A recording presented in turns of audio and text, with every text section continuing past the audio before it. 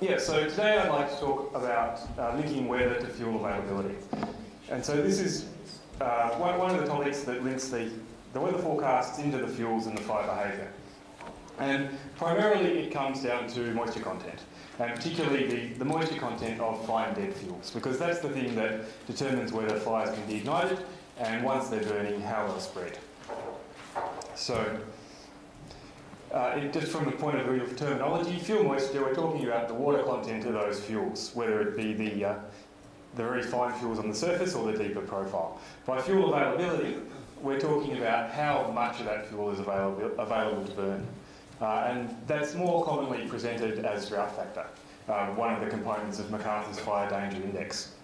And so he represented that as a drought factor ranging from 0, in which case the whole litter profile was too wet to burn, through to 10, in which the whole depth of the litter layer is dry enough to burn.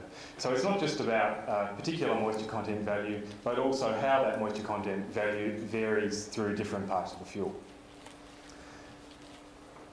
And fuel moisture is important because it has a big effect on rate of spread, as you can see from the rate of spread versus moisture content function from the Project Vesta fire models, but also for other things like the amount of fuel consumption, which contributes to fire intensity, difficulty of suppression and carbon balance, and also processes like spotting. So, dry fuels are more likely to start watchfires. So moisture content and availability have an impact on a wide range of aspects of fire behaviour. And so that's why we've been putting some effort into recent years into researching these processes with the aim of developing new tools to link the weather forecasts with the fire behaviour predictions.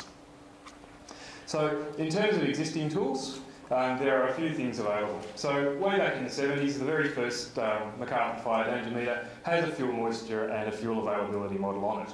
So the fuel moisture model is very simple, simply a function of temperature and relative humidity.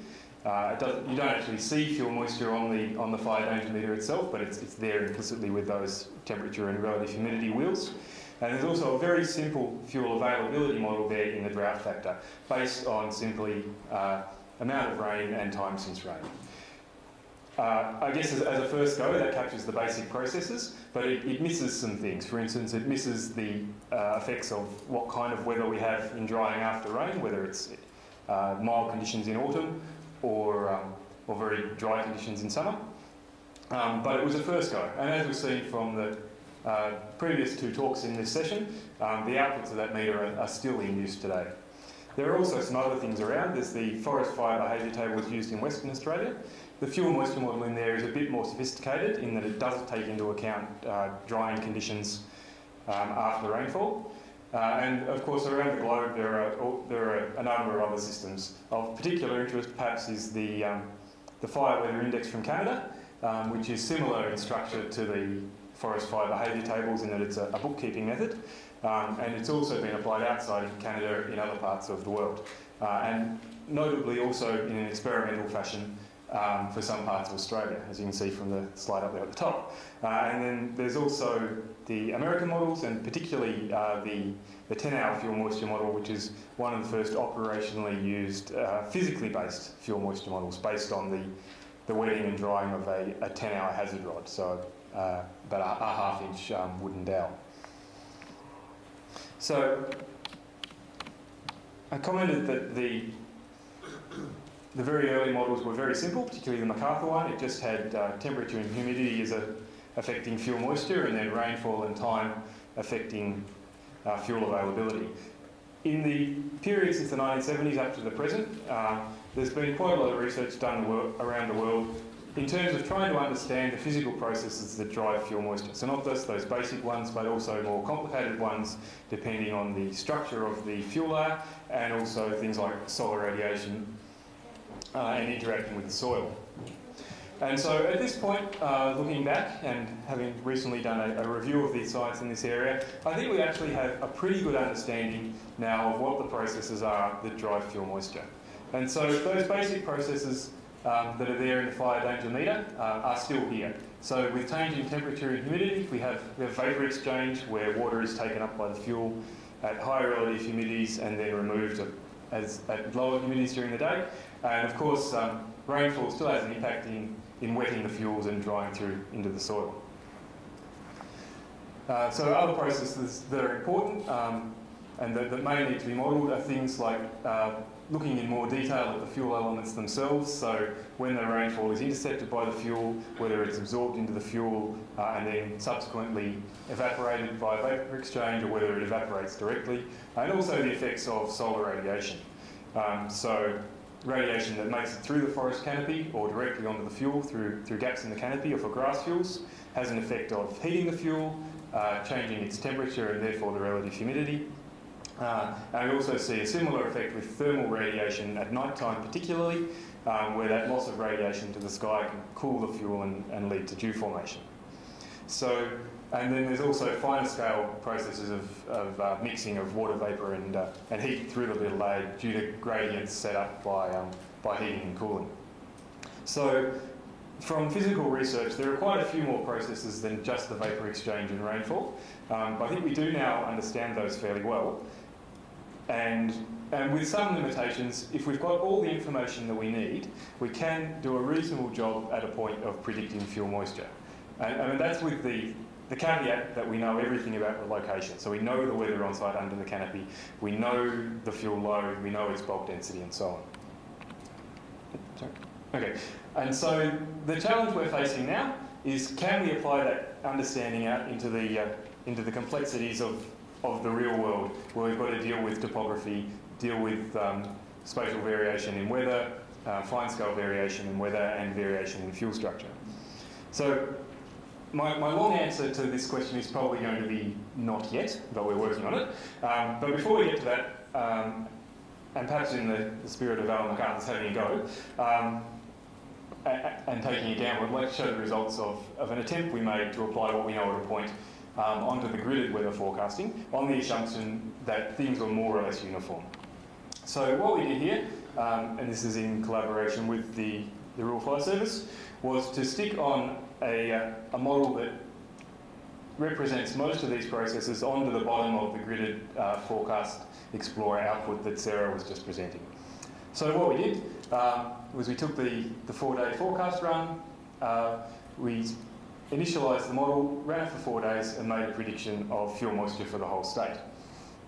That was then fed into MacArthur's prescribed burning guide to produce maps of possible locations for prescribed burning for the next 4 days. What we quickly found there was that if the rainfall forecast didn't match observations, that things quickly went awry.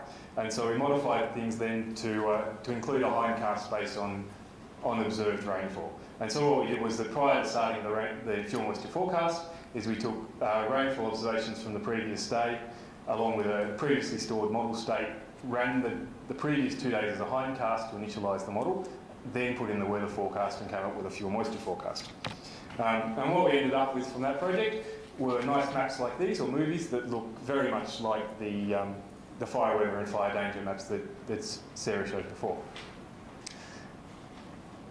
This was an improvement in that we're now using some of that understanding of the physical processes. What's missing is that we've had to assume that within each of those 6x6k grid cells that the landscape is flat and the fuels are uniform. In some places that's probably correct, in a lot of places it's not. And so the focus of our current research is understanding those cases where it's not, where there's variation in fuel structure, where there's variation in topography, and what effect that has on fuels. So what I'll do now is look at some of the experimental work we've been doing to understand those differences, and then where that's leading us for our next generation of modelling that will not just make use of the good high-resolution weather forecasts that we're getting now, but also our understanding of the ecology and fuel structure as well. So there's quite a lot of interesting observational evidence of effects of fuel structure on fuel moisture. So this is quite an old data set, you can see from the 1980s, which was collected by Lockie McCaw and his team in 2 forest types in Western Australia. So this is some Jarrah and Karri forest in southwest Western Australia. And these 2 forest stands are located within about 3 kilometres of each other. So they're within a single grid cell. They're receiving more or less what we would expect to call the same weather. But you can see that the moisture content traces are quite different. So these are just for profile moisture content, so the deeper moisture content. And what we can see is that the Jarrah forest, which is more open, it tends to have a shallower litter layer, dries out far more quickly than the carry forest, which is, has a denser canopy and a deeper litter layer. And you can see here that the profile moisture in the Jarrah fluctuates quite rapidly and dries out within a short time after rainfall.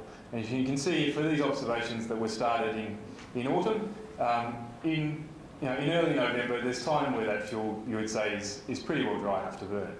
The carry, on the other hand, takes much longer to dry out. And starting off a higher moisture content at the start, it's really not dry enough that it really carry a decent fire until well into the end of December. So there's a clear effect here of fuel type on fuel moisture. And again, that's within a location where everything's getting the same weather above the canopy. Okay. There's also small-scale variation. So these are some measurements we've been making at Winmalee in the Blue Mountains, where we've been looking at variation on the scale of hundreds of metres. So there's a small hill here with Sydney coastal dry sclerophyll forest on that, and then a wet sclerophyll forest down just in this drainage line here. And we've had 4 sites, one on the ridge top, one on the north and south slopes, and then one into the gully. And we've been visiting that weekly over the previous few months and looking at differences in moisture content. These results will be all the results I have for here because this was burned in the Hawkesbury Road fire a couple of months ago. So there'll be no validation data from this site. So what we've got here is surface moisture content up the top, profile down the bottom, and rainfall on site. What we found was that with rain gauges underneath the canopy, there wasn't a lot of difference between the four sites, so the input of rainfall was fairly similar. I don't have a chart for it, but we did find that the wet sclerophyll site is much better at retaining moisture, and so the soil moisture there stayed much higher. Just from a preliminary look at the results, and we're really still working with these, the big difference we can see is between the gully site and the other 3. So the wet sclerophyll and the dry sclerophyll forest. And you can see here that the surface moisture contents and the profiles in the wet forest type vary quite considerably, which I guess is not too much of a surprise. What was perhaps a bit more of a surprise is there's very little difference between the north ridge and south sites. So most of the time they track pretty closely together. And so this has changed our thinking a little bit about how we deal with this, in that fine-scale topography may not be the main thing we need to worry about. A lot of the time we might be able to ignore slope and aspect and really just need to think about forest type and ecology. Is it wet or dry forest type rather than north or south facing? So that's quite interesting and not something we've tried modelling yet. So up in the wake of the Black Saturday fires, we did some reconstruction work within the team looking at reconstructing the fire behaviour. We also did some work on reconstructing fuel moisture conditions. And so using some basic information about forest structure and also a digital elevation model to look at slope and aspect, and assuming things were pretty dry, we ran the process-based fuel moisture model over the whole landscape to see, firstly, to relate with the fire behaviour reconstruction, what moisture conditions were like, but also to see, could we see any slope and aspect effects and were they likely to matter? So this analysis was done by Andrew, and what he found was that because it was in the middle of summer, the sun's very high in the sky, in most places the afternoon moisture content didn't really depend much on slope and aspect. It was very low, 5%, but not a lot of difference there. Where there was a difference was in the timing. So the easterly aspects, which got sun in the morning, dried out more quickly than the westerly ones. So that was an interesting theoretical result and one we thought was worth investigating further. And so we've had an honours student this year looking at replicating those conditions in a controlled manner. So what Sarah did was she built an artificial landscape out of plywood. So we've got the 4 sides here in the top, and we can adjust the slope there from more or less flat to about 40 degrees to replicate different slopes and aspects all in more or less the same condition. And this was done at the Plant Breeding Institute in Sydney. And so you can see there's no canopy, so it's very simple. So the radiation that we measure with the radiometer on the weather station is after adjusting for slope and aspect what the fuels are receiving. And so on each of the 4 aspects in the top there, we've got 6 litter baskets. One of those has got thermocouples to measure the fuel temperature. The other 5 we removed every hour, weighed them and put them back to track the moisture content during the day. And so these were done at slopes of 10, 20, 30 and 40 degrees. And so this was done over winter. And so at that And so in July, the sun only gets up to about 30 degrees above the horizon. So for the steepest slope tests, the southern aspect is actually shaded for the entire day. Oops. Okay, and so you see for the 40-degree experiment, pretty dramatic differences. So everything starts in the morning at around 25% moisture content, 100% humidity. And you can see then that the north aspect, the purple one, drops off very quickly. By the middle of the day, it's down to around 10% moisture content and stays there for the rest of the day. Whereas the southern aspect, which is in the shade all day, barely changes. It stays well up above 20% all day. So with these very steep slopes, we can see that as we expect with the radiation differences with slope and aspect, that we get a corresponding difference in fuel moisture. So the physical theory does work under those extreme conditions. Which raises some questions about our earlier results about why did we not see dramatic differences here out in the real world. So we then did some more experiments at Wimberley looking at northeast, south and west aspects. So this was done in autumn. It was a dewy morning, so everything was up around 60% moisture content. And here we get a slightly different pattern. Here we get the north face drying out very quickly, the southern one more slowly. Okay, that's the same. But then during the afternoon, there are very few significant differences here. Particularly the north, east and west, which are all getting some sun, have more or less the same moisture contents. The southern one here, the sun was low enough in the sky that it was in the shade. So this suggests that in the real world, where slopes with any fuel on them tend to be less than 40 degrees, that we may not see such dramatic differences. And that kind of confirms our earlier result that forest type may matter more than topography. Okay. And so these are just looking in a bit more detail at fuel temperatures and radiation from the north and south slopes. You can see here the fuel temperatures on the southern one are depressed until the middle of the day when there's a break in the canopy, the sun gets over the top of the hill, the fuel heats up, and that's where we get that drying. Okay. So we've also been looking at this at larger scales as part of a project sponsored by DEPI in Victoria. So we've been surveying sites that are more on the scale of a grid cell. So we've got 4 main sites in Victoria. So Mount Dandenong is interesting because there's a whole bunch of different forest types, slopes and aspects all in one place. Mount Grania near Albury is similar but with a different climate. And Mount Piper we've picked because it's an extinct volcano. It's just about as close as you get to a cone in the real world, which makes it really simple for looking at slope and aspect. Now we're still in the process of analysing these results, but we'll just look first at Mount Dandenong. So this is just a topographic map. So the summit is up here. So we've got convex slope here facing northwest. Down here we've got some deep rainforest gullies, and here we've got more undulating landscape with a creek running through the middle of it. And the boxes here are, the top is surface, the bottom is profile in summer, autumn and winter. So what we're seeing is here on the northwest slopes, and this was in February this year, so it was extended drought. The northwest slopes, the surface and the profile are, as you'd expect, extremely dry, all the way to the bottom of the profile. The wet gullies, the surface fuel is dry, but they are still managing to retain a little bit of moisture down in the bottom of the profile. And so you can see that there's a strong effect of the forest structure on fuel moisture. And that would of course be of interest if you had a fire burning there. It'd burn very well there, but less well down there, even in the middle of summer. Looking into autumn and winter, you see a similar pattern where as soon as there's any rain, the wet sites saturate pretty quickly, whereas the more open sites, although that moisture stays down lower in the profile, there's a fairly rapid drying out of the top of the fuel layer, and that's related to the structure of the forest being more open. There's more sunshine, more wind, and the water's able to evaporate more quickly. The reasons for that? Well, light environment is part of it. These are canopy photos, one from the top of Mount Dandenong and one from that rainforest gully. You can see here there's a lot more light getting down to the fuel here than here, so you can imagine that would dry out much more quickly. There's also differences in meteorology at a very fine scale.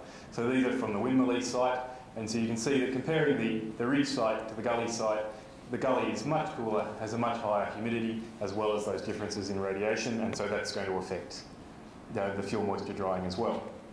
So from here, we've got a bit more understanding of what's happening out in the field, and so the challenge is to replicate that. So one thing we're doing is working on our process-based modelling to understand more detail about the fine structure. The other thing then is moving on to spatial modelling. So we're starting with some high-resolution modelling where we'll use a hydrological model to construct a model of Mount Dandenong and see if we can produce those variations. The problem with that is that it takes a lot of computing power to run something at a couple of metres resolution, and you can't do that at the scale of the whole state, at least not yet. And so we'll then be looking at abstracting away from the landscape and doing something that you can run at a 6 kilometre scale, where within a grid cell you might just say, okay, we've got dry sclerophyll on the top of the ridge, wet sclerophyll in the gullies. We'll do those two models, and that'll tell you about the range of things that are happening with the grid cell. And the aim at the end will be an improvement on what we first tried to do with the rural fire service. It'll be a model that's gridded, works with the bomb forecasts, but also takes into account fuel type and topography to understand that smaller scale variation as well. In terms of what it will look like, something like that, maps of fuel moisture that you can drill down into and get time series for the coming day, whether that's for predicting fire behaviour or planning burns. Okay, and yeah, just an advertisement that there's also work being done in other institutes looking at remote sensing, which will tie hopefully very nicely with our modelling work. And we're also doing some work looking at whether we can use simpler models, like the Canadian fine fuel moisture model, can be maybe calibrated and run at higher resolutions to get around some of the challenges with our process-based models. Okay, so I've gone on long enough, I think, and happy to take any questions.